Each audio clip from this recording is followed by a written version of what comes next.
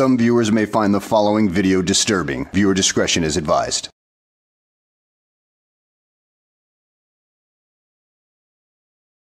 Well, hello and welcome back to the channel, everybody.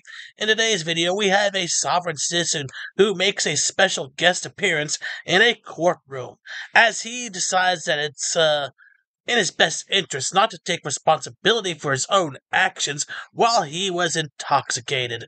So, ladies and gentlemen, we have to forgive this special Sovtard, considering he's from an completely different existence. So, well, he's still liable for his actions, though, in our universe. So let's go ahead and sit back, relax, and enjoy the show. Bail in his case, based on his warrant history and the nature of the charge, would be $15,000 cash or bond. And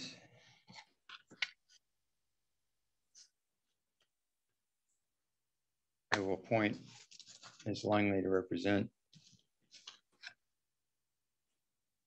Mr. Pinckney, and I'll set a hearing for Monday the 17th. I'll set it at 1:30, assuming he'll still be in custody. Hopefully we'll have had an evaluation and results back by then. Actually, Teresa, if you'll give me that form back, I'll put the date of the hearing in there. Yeah, and keep it on Ed Nisqually, your name, please. I am not. Forgive me. One moment. My name is what you asked Yes. for? I did. No, I'm not Peyton Ansley John Milton. I'm the agent authorized to represent Peyton Ansley John Milton as written in all capital letters. Ding dong! We definitely have an uneducated Sovtard here. I mean, that's a typical Sovtard defense. I am not the man you're looking for. I am the agent representing the man you're looking for. This is not exactly the time for Jedi mind tricks, dude. Considering those only really work on the weak-minded, and those Jedi mind tricks certainly worked on you, but they're not going to work on the judge. Thank you. And did somebody notify in the Nisqually jail that there was no need to bring up Mr. Pinckney today? Your Honor, Yeah, actually, there's several people we don't need to bring up today if we've got their attention. yeah, Virginia. So we don't need spillers. Okay. And I was just going to set over Featherall, so maybe we don't need that either. All right, Ms. Langley, we understand. Thank you. So no Mr. Featheroff and no Mr. Spillers? Ms. in both cases, but yes, we'll set them over later in the calendar. Okay, thank you. And as to Mr. Milton, is there a competency concern, or is this I am not represented by anybody besides myself in my sovereign capacity. Appreciate you. Gonna go the Daryl Brooks route and go pro se? Yeah, it didn't work out for him. But you know what they always say. A man who represents himself in a court of law has a fool for a client. And you Sovtards are always the biggest fools around the block. So please continue on. Let's hear what you have to say. Thank you, Your Honor. I did have an opportunity to speak to him. I read him the reports. He was Who is him? Don't interrupt. I'm letting I read him. Langley I go. read Now, him. you just sit quietly. Thank you. I read him the report so that he will understand the charges against him. He didn't wish to hear anything more about his rights, and he does not wish to be represented. Thank you. Well, of course he didn't want to understand what his rights are because he believes he knows them to begin with, even though the average sovereign citizen does not have the capacity to understand what their rights actually are. Which is often why they fail so much in legal situations. Because, you know what, they know their rights until it gets to the point where they don't actually know their rights, of course. All right. And as the agent for Peyton Ansley John Milton, you are indicating to me that you're quite familiar with Peyton Ansley John Milton, and that's basically you. Is that correct? There you go. See, your Jedi mind tricks didn't exactly work on the judge because, number one, he's a lot more educated than you, and number two, a lot more experience, and number three, going hand in hand with the experience, he's most likely seen 1,000 people like you who want to act like this in his courtroom. So, nice try, buddy. I am the agent authorized to represent Peyton Ansley John Milton as written in all capital letters. All right. And you understand for my purposes, though that language doesn't make any sense. So no, I do not. I understand. Okay. Well, I'm telling you that. And so I am, until you disabuse me of the motion or the notion, I am inclined to believe that you are both the agent and the person. So, and it's in all caps. I'm not a person. I am one of the people. Thank you. Okay. Thank you. All right. Oh, looky here. We have the word game semantics that these sovtards love to play. Even though that, well, it doesn't exactly work on the intelligent-minded people who know what the actual definitions are. And here's the definition of people, you dumbass. Persons, whether men, women, or children, considered as numerous individuals forming a group. So go ahead and take those semantic word games and shove them where the sun doesn't shine and let the adults start talking so you can get through this as painlessly as you can. So for the record, that's my finding. Yeah, hold on. We're not done. Okay. Have a seat. You got it. And thank you. Mr. Sharp, let me swear you in. Swear the testimony and probable cause application to be the truth, whole truth, and nothing but the truth. I so swear, Your Honor. Okay, Mr. Sharp.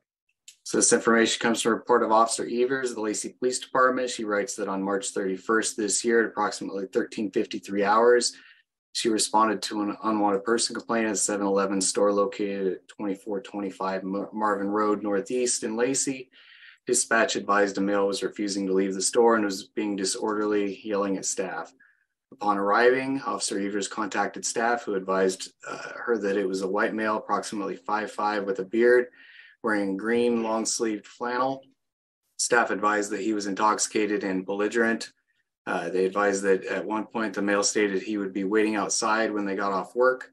The staff advised that they asked the male to leave multiple times and he refused. They also advised that once they called the police, the male returned to his Toyota 4Runner, and the license plate is provided here, and then that it was parked outside the gas station. Staff provided a prepaid phone and a charger that the male had left on the floor inside. Staff stated that they didn't feel safe, wanted the male trespassed. Officer made contact with the male and immediately was able to identify him as Peyton Milton. Officer knows Mr. Milton is a local transient that lives out of his car, has had several social contacts with him. Officer Evers asked Mr. Milton if he was just inside the store. He stated that he was. He stated that he was too drunk to be held accountable. Officer advised Mr. Milton that he'd be trespassed from the 7-Eleven, and he stated, "I understand what you have to do." Mr. Milton offered to manually push his car to a gravel lot about 25 yards from the 7-Eleven so that he wasn't on the property, since he was too intoxicated to drive. Officer agreed and gave Mr. Milton until nightfall to push the car out of the lot. Officer provided Mr. Milton with his phone, and he replied, "Can I go back in and charge it?" Officer advised him that he could not charge his phone at this 7-Eleven and that if he entered the store again, he would be arrested. Officer provided Mr. Milton with a copy of the trespass form. And then at 16:23 hours, staff called dispatch advising that Mr. Milton was back inside the store.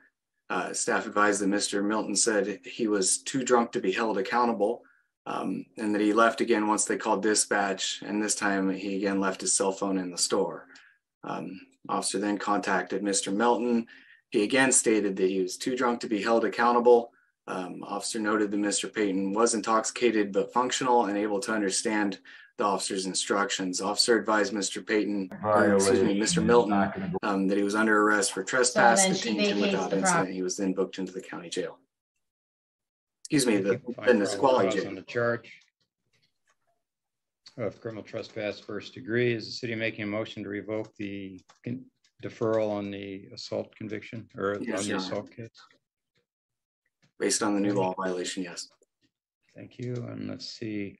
Now, will I get a moment here to articulate anything? I'll let you know. So sit tight. I'm still working through the process. Of course. All right. So, Mr. Sharp, it appears that the assault was not a deferral. It was a stipulated order of continuance. That's correct, Your Honor. All right. Thank you. So we'll note the city's motion to revoke the continuance on the assault charge based on the allegation of a new law violation. And Ms. Langley was counsel of record on that case. Well, I will, and Mr. Milton is asking not to be represented by counsel. Is that correct? That is correct, Your Honor. Okay, so let's have a little chat about that. If you choose to represent yourself, which is your right, you can make that choice, but I want to make sure that we make a record that you are doing so knowingly and voluntarily. Ms. Langley is an attorney. I'm going to guess that you have not gone to law school and become a member of the bar. Is that correct? I can neither confirm nor deny that information, actually. This is one of those times where it would be beneficial for you to confirm whether or not you have an education within law. But given how you've been acting, I would say that your education level is, well, below 8th grade. So you wouldn't be able to really represent yourself too well in a actual trial. So it would probably be better for you to actually get an attorney. But of course, I know you're not. So please carry on with your inane stupidity. Okay. So not being an attorney, you understand that if you represent yourself, the court cannot assist you in recognition of the fact that you're not an attorney. So you will end up missing things you're supposed to do. You will do things you're not supposed to do. And all of those things will likely work to your detriment. So it is never a smart thing to represent yourself. And frankly, if an attorney were to say they would represent themselves, I would have the same conversation with them and advise them, I think it's a foolish decision to make.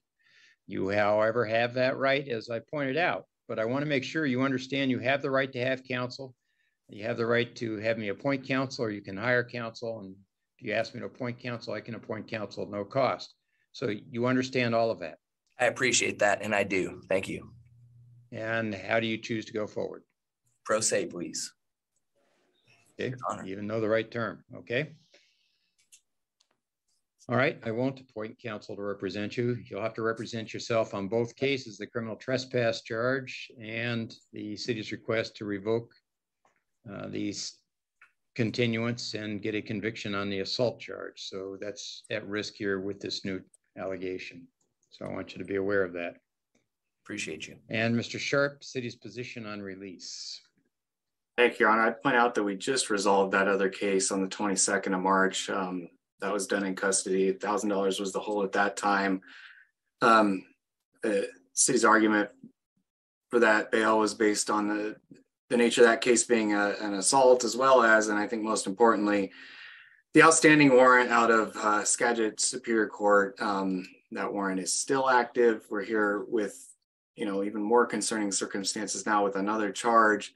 City's request is $500 bail on each case for a total of $1,000. Law-abiding behavior, no contact with the 7-Eleven on Marvin Road, and no consumption of alcohol, marijuana, or non-prescribed drugs, nor frequenting of bars or taverns, as alcohol does appear to have been a factor in this newest case. Thank you. And has anybody checked to see if Skagit County has been contacted regarding executing on their warrant? I don't have any information either way on that, Your Honor. Okay. I believe that when, he told me, I was. Please don't allow her to speak in my stead. Thank you. No. Okay, I'm going to ask Ms. Langley a question. Ms. Langley, what do you know about the jail's policy in that regard? No, I only know what I learned before is that he had contacted Skagit County and they needed him to appear in person to deal with that warrant. Okay, all right. Your Honor, I was not read my Miranda rights this most recent time. I believe I'm supposed to request a voyeur of the body cams. Like I said, I can't represent you. You're going to have to figure all that out yourself for purposes of today. And here we go. And that's exactly the reason why it is inadvisable for you to represent yourself in a court of law, because he just asked a really basic question. And of course, the judge cannot help him out from this point on, as he stated earlier. So we now know he doesn't know any of the procedures, so which basically means he never went to law school, he never bothered to research anything about the law or procedures in courtrooms, so he's a complete ignoramus to begin with. So yeah, good luck in defending yourself. You're gonna need it. I'll require 4 to 6 hours of unhindered internet access so that I can properly represent myself. If you would write that into a court order. Read your form on your constitutional rights? Did I read my form? I don't believe I was provided anything. Okay. Is there a corrections officer there? Mr. Upton? Yes, Your Honor. Let's present Mr. Milton a copy of the rights form and have him read it. And then he and I can talk about it. Yes, Your Honor. There's one taped to the desk right in front of it. Okay. Why don't you take a minute and read it? Let me know when you're done reading it, Mr. Milton. Appreciate you. Oh my goodness, so this idiot had paperwork sitting in front of him this whole time, and he did not read it? Oh my goodness, that has to be the dumbest thing I've ever seen out of a Sovtard. Well, maybe not the dumbest thing, but it's certainly way up there in rank. I haven't been Mirandized, so it's hard for me to even start since I can't technically be charged with anything. And there's no victim in this.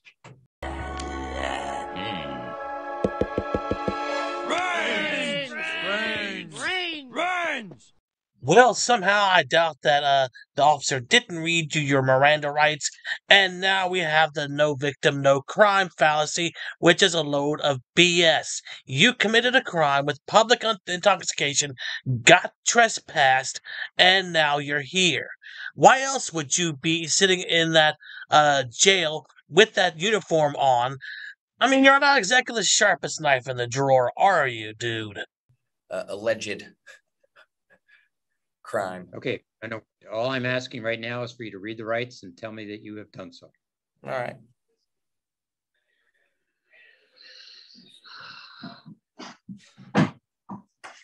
Would you please silence yourself? Tell you the truth, this guy's starting to get on my nerves. Forgive me.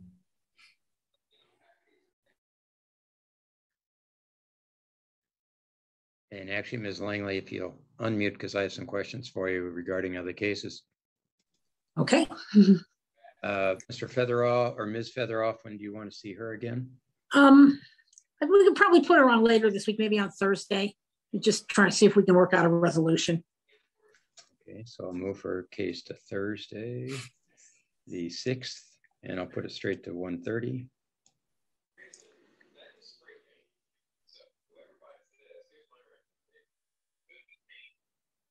And that appears to, that's in pre-FTC status, is that right? Yes. Yes. Thank you. Have completed the reading, sir. All right, thank you. I'll talk about that with you in just a moment as soon as I finish this document I'm working on. Thank you.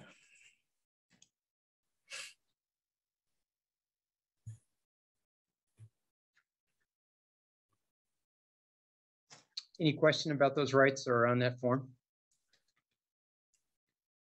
Not particularly. Okay, thank you.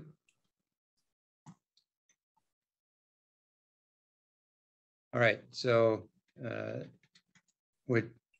question before the court now is whether I'm going to hold you on bail. The city has asked for $500 cash or bond on each case. Just address that issue. Don't address the underlying facts, because to the extent that you do so, any statement you say regarding that can be used against you on these cases. So right now, just address the issue of whether you should be released or not. Appreciate you. Yes, I would like to request being released on personal recognizance. And the reason being is because there were several things articulated in the statement that were absolutely not true. For one, I was not in possession of a cell phone. No worries. I was not in possession of a cell phone, as I had my vehicle, my phone, my computer, my passport, and every physical possession stolen from me last time I was under arrest for defending a senior citizen in this community. The same day that Officer Tittle refused to search the man who stole my key. Okay. Anything else? That's it for now. Okay. Unless you would allow me to fill in some details that they failed to read me my Miranda rights, and I wasn't taking a statement from in both questioned cases in question. All right. So what the case of Miranda tells us is that if you make any statements while under arrest prior to being read your Miranda rights, the prosecutor is limited in its ability to present those statements to the court. It doesn't have any other purpose other than whether something you say can be used against you. That's the whole purpose of Miranda. Doesn't mean they can't go forward with a criminal charge. Oh, I was never aware of that. Right, which is one of the reasons. Don't want to represent yourself, but you know, I've explained that to you now, but I just want to make sure. So you still wish to represent yourself? Absolutely. Okay. All right. Seem like a sharp guy. So appreciate you, Your Honor.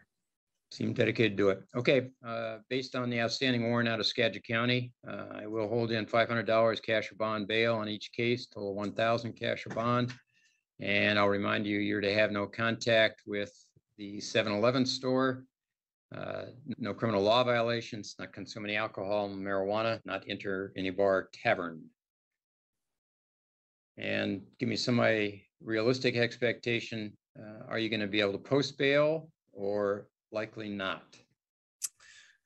You know, if the minimum that I'm allowed to throw on a bail is 300 and I have to bail out for 2 things, then I'm certain I would need to acquire a phone number that I don't have in order to make that happen. And so I would have to say that it may be closer to impossible this time around.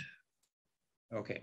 Well, you may know from your history that the bail here is usually 10% of what's ordered. So $50 on each case is what a bonding company would want from you. So just, I don't know whether that well, I have $100. Isn't that okay? All right. Thank you. I will set this for 3 weeks from today at 1:30 in the afternoon. So on Monday, the 24th of April, for what we call a pretrial, Mr. Milton. And at the pretrial hearing, you will have received information from the city prior to that as to any offer to settle the case. Just so you know, you don't have to accept it. But they will be contacting you to give you whatever offer they have. And then you'll tell them, the court at that time, whether you wish to accept the offer and enter whatever arrangement is made, or whether you wish to go to trial. So that'll be what we discuss on the 24th. Awesome. In the meantime, will I be allowed 4 to 6 hours of unhindered internet access so that I can represent myself? Yeah, I do not regulate the jail. So you're going to have to talk to the folks at the jail. If you write it as a court order, I'm certain that they will be more likely to comply than if you don't. All right, I'm not going to write it as a court order. Like I say, I don't mess with how the jails run their jail, but speaking of, by the way, Mr. Sharp has heard you, and we'll go forward on a side note, if I may, Your Honor, during intake, and I might preface this with, I have gone to anti-kidnapping training. I was inhumanely subject to what I would define as torturous actions. It was by C.O. Patero. I have nothing against the man, but he only sought to escalate a situation physically that could have been de-escalated with a verbal warning, a verbal, hey, knock your stuff off, a verbal, and I was completely compliant physically, as you can see on camera if you look in holding C on the night that I was intaken. And when I was asked to be picked up and seated, they had refused and told me on their paper that they checked on me every 15 minutes when I was checked on about 3 times the first 2 hours and about twice in the last half an hour. Okay. So, all right, we got that. Yep, appreciate you. Right. Thank you. And we'll see you on the 24th. Wow, anti-kidnapping classes.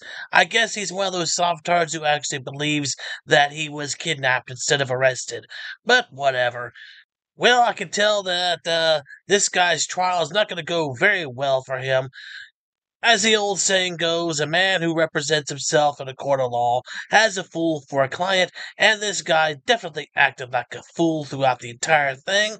And, well, his obvious lack of legal training is certainly not going to be able to help him out in this scenario, despite how much he thinks that he knows the law, which it is clear that he doesn't know jack squat about it, nor does he know anything about procedures within the courtroom.